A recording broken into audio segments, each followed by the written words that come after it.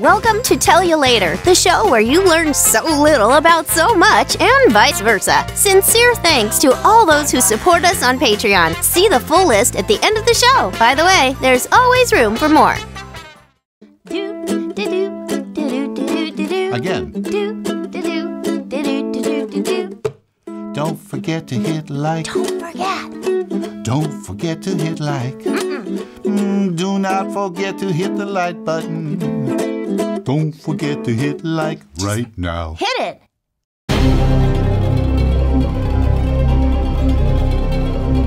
You know what? What? We haven't got a title song for this show, so we're singing this thing instead. Okay. It's really just a substitute. Nonetheless, the melody may stay in your head. Oh, I hope so. 'Cause it's a tune. It's a tune. You'll love to croon. You'll love to croon. Ah, but there's one thing you should know. We have to confess we do not possess a title song for this show. Ain't it peculiar? Believe it or not, we haven't got a title song for this show. Oops. Once again, you are under the mistaken impression that I can harmonize. Okay. All right. Yes. Well, we just I did can our barely sing, let alone harmonize. Oh. But I've decided to put a sucker behind my ear. Is it attractive? Wait. You know, I could do that with my glasses on. I just wanted to look different in this episode. Okay. Well, that does it. It's kind of a noisy lollipop. It's not going to stay. I'll set it down. Well, if you had what do you need, a bobby pin or a hairpin or whatever they call those things? Yeah. I'm not familiar with the machinations that go on. And Welcome back. oh, yes, welcome back.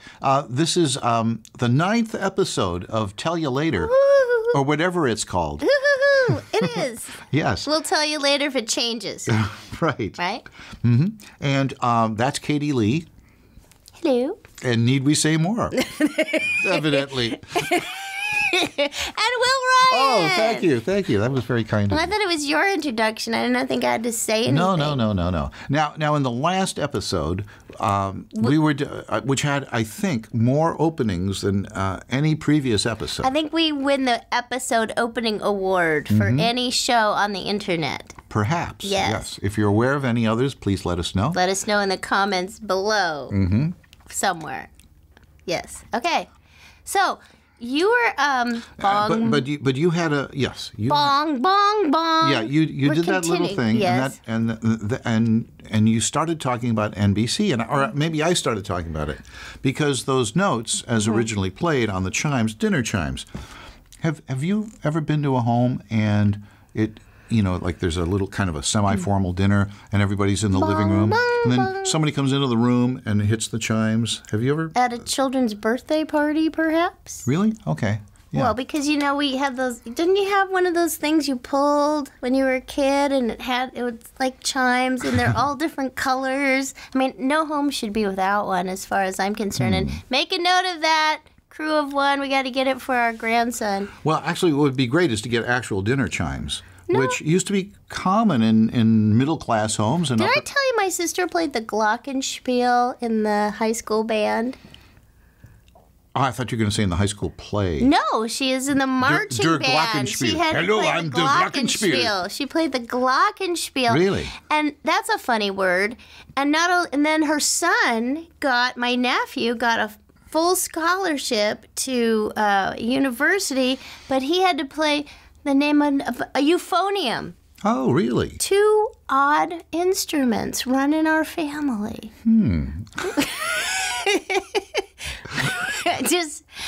Well, now that I think of it, because how many families... I'm biting my tongue. How many families can say they have a glockenspiel and euphonium player? Probably a lot of them in Bavaria. Perhaps. Yeah. But we're in California. Now, a euphonium is essentially... it's like a French horn tuba. It's like a tuba, but you could march with it. Tuba! Which reminds me, we are going to start playing a song from every one of your albums. One song from every album in per each episode. So, when I say tuba, You say... The moonlight, a tuba, and you? Yes! All right. No. You know what? Do that again. Okay. When I say tuba, you say... Toothpaste. Okay. Why? Tuba toothpaste. Oh. But no, you have a song on which album? Oh, on the out-of-print Elmo Aardvark, his first CD. Elmo Aardvark. Yes. Also, the song was... a different version of that song was done on Eugene Sings. Really? Yes. The Moonlight, a Tuba, and You. Well, that's really coincidental. Is Eugene Sings available? No. But it will be. All it's these completely are out of going print. to be. I've seen it on eBay for over $100. We can start. And it wasn't mine. We can start offering them as a download, right? That's the whole point. So I don't know. To hear... I don't know. That's under discussion. Well, that's my plan. Well, okay, interesting plan. But we'll see. Yeah, because you are an amazing songwriter. Can you play us a little bit of a Moonlight? No, I haven't played it in many years. Okay, he writes a song a day, so his brain is only this big. So every time a new song comes in, it pushes an old song out. Like this. Out of frame, out of mind. Think of the mind, Watson, as an empty attic. There's only room for so many pieces of furniture in that mind. Well, I can see that. And he goes on to say that now that you've explained your theory of the solar system, I shall immediately forget about it because it has no value to me. So Sherlock Holmes was completely What episode uninterested. is that? Well, that's in... a movie? No, that would be in The Sign of Four, I think, where he meets, where Dr. Watson meets this Sherlock Holmes character. He's looking for a roommate for a room. I didn't know that Sherlock Holmes was a science fiction movie. It's not, no, or no. He first appeared in The Strand, where they all sound like science fiction titles to me. The Sign of Four? Yeah. No, it was Enoch J. Drebber of Cleveland, Ohio, and I don't know the family personally, but who kicked off the adventure that pulls in Sherlock Holmes and his new roommate. He goes to Cincinnati? John H. Watson, M.D.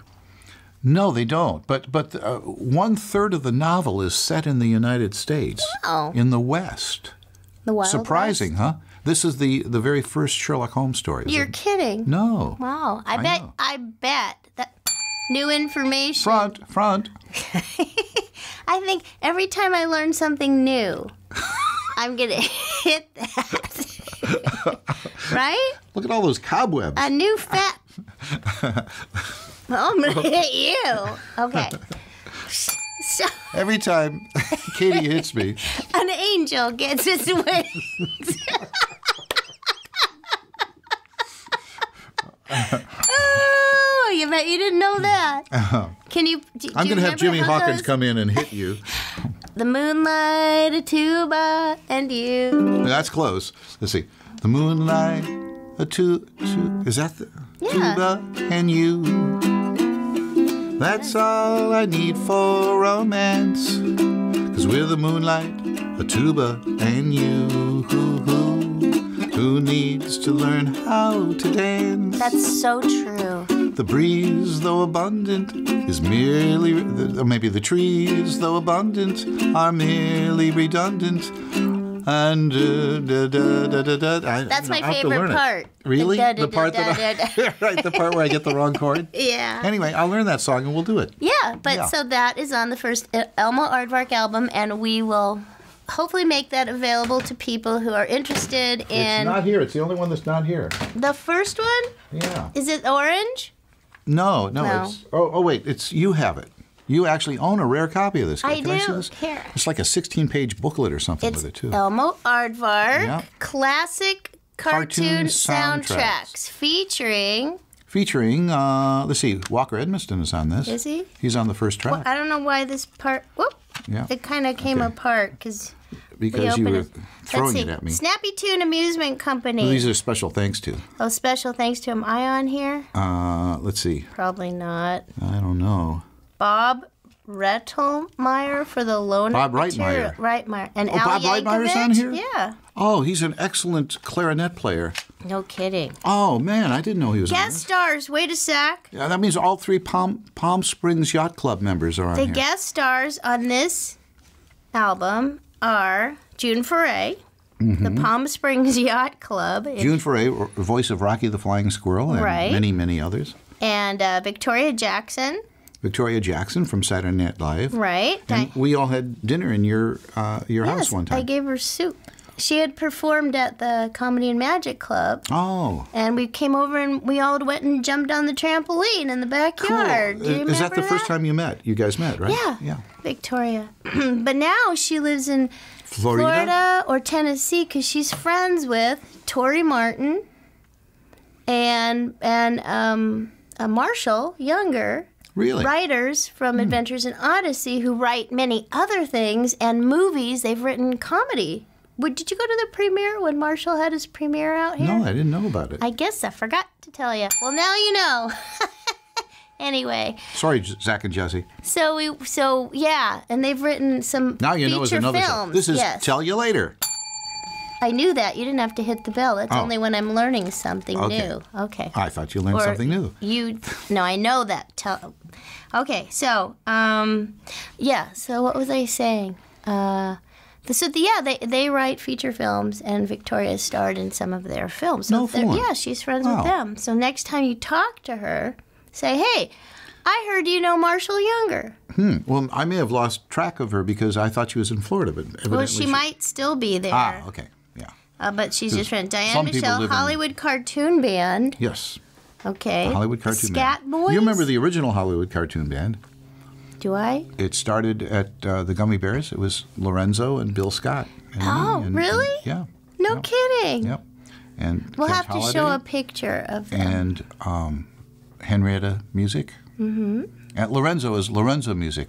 His wife was Henrietta. Right. And Lorenzo was the voice of Garfield Your Cat. And Carlton the Doorman from the Bob Newhart Show, That's right. right? Mm-hmm. And he was also Tummy Gummy in the Gummy Bears. That's right. Did I mention, maybe in the last episode, how long we've been working with each other? We were trying to mathematically figure it out. It's between 35 and 40 years, yes. Okay, well, no more math. Clem and Ruby. Clem and Ruby. Clem and Ruby. Isn't that Diane Thanks for- Michelle? Well, Diane, Michelle, and I do an imitation of Clem and Ruby. Oh, I but see. the real Clem and yes. Okay, and you The know real, what? This the is- authentic Clem and Ruby are on compiled this. by Will Ryan. So this is very good. And correct me if I'm wrong. Okay, you're wrong. No, go ahead. Did you not draw this yourself? I did. I Or did the did you pencil. discover I did the this? pencil. Yes. Yeah. I did the pencil of that. He has 2 teeth. If he talked, what would he sound like? Zoinks! Elmo Aardvark. At your service. Something like Very that. good. On the Gummy Bears, okay. I have to remind myself that we said when we mention any shows that we've been in, we're going to do the voices. Oh, okay. So in the Gummy Bears, I played Sunny Gummy, and she kind of talked like this. And what did you do in the Gummy Bears? I essayed the role of a young chap by the name of Unwin of Dunwin. What did he sound And he like? sounded something like this. Kind of like, Kevin, there's no such thing as gummy bears. And I also essayed the role of a herd of ogres. There were 2 of them actually got names over the years because it was in production for, I think, 7 years, the show. And so one of them was like that, and his name was... Gad and Zooks. Gad and Zooks. Yes, were the 2 primary ones. Gad and Zooks. And one of them was like that, and the other one was, so if they spoke, say 3 of them, it would go, I'm going to catch me a gummy bear. I'm going to catch a gummy bear, too. And then the third guy, me catch gummy bear. Then we have a grand total of, you know, and then there were others. a lot of our audience are probably that's the word. Aspiring, not conspiring. Aspiring Perhaps. voice actors. So I was just watching you, looking at your hands. Is there a voice acting tip that you could share that makes you able to do 3 different Yes, characters? play ukulele. Then your fingers will be a lot more dexterous. But you do use your whole body when you're acting, right? Evidently, yeah, right. I mean, friends. Sometimes you don't even notice. Friends not in the business would come to a recording session sometimes, and then afterwards they said, "You looked ridiculous, or you looked hilarious doing these things. I never realized that." I thought, "Really? I didn't know." You know, you have to be completely self-conscious to be a voice actor, right? Unself-conscious. No. Oh, yes, completely not self-conscious. Right, not. one or the other. Let us know what you think. Yes, in the comments below. Okay. Front. Yeah, because we do crazy stuff, and you know, I think that's a great thing about it. There's no cameras, nobody can see us, so you can look as dumb as possible. Yeah, but you can't worry about what you look like because that helps your performance, right? Because I coach people in animation, and I always say animation is like a sport because it takes a lot of energy. Oh, that's right. That's right. Yeah. Do you remember? Yes. Do they call them exertions, like at the end of especially if you're doing one of those video games or something? Yes. But I don't know if they call them exertions. Well, there's another name. Efforts. Efforts. Oh, that's right. Different efforts. Yeah.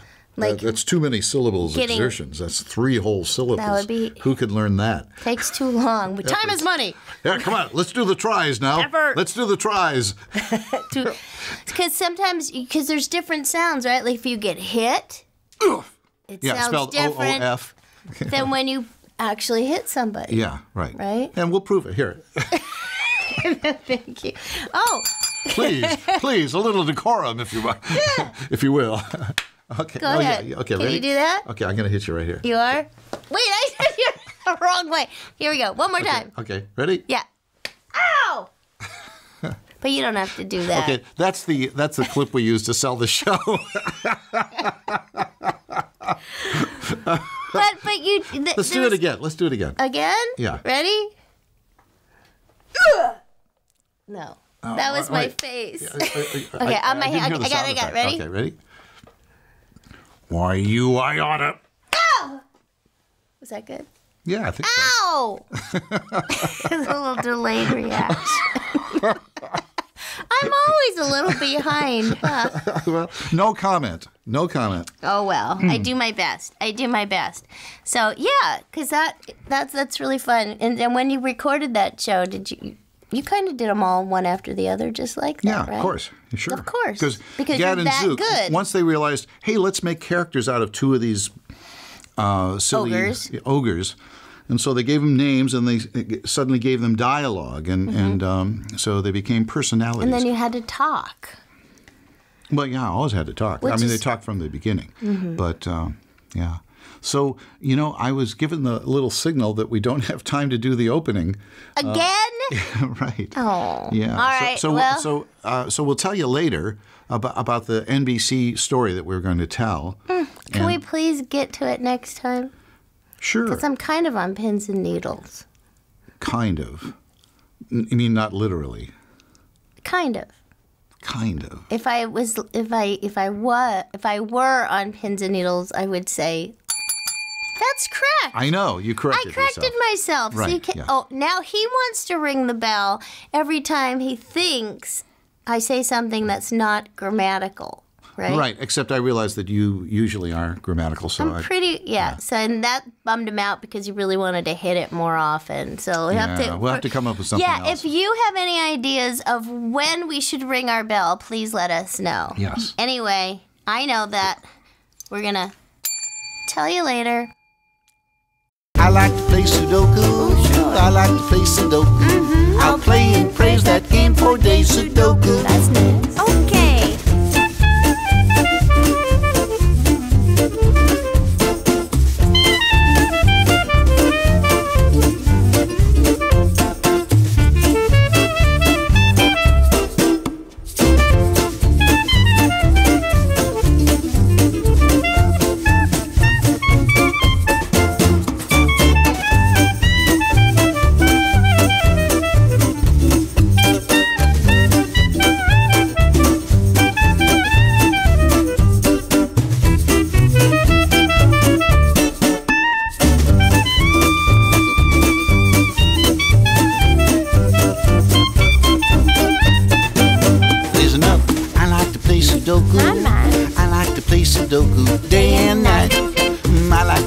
Sudoku. I'm sure. I like to play Sudoku.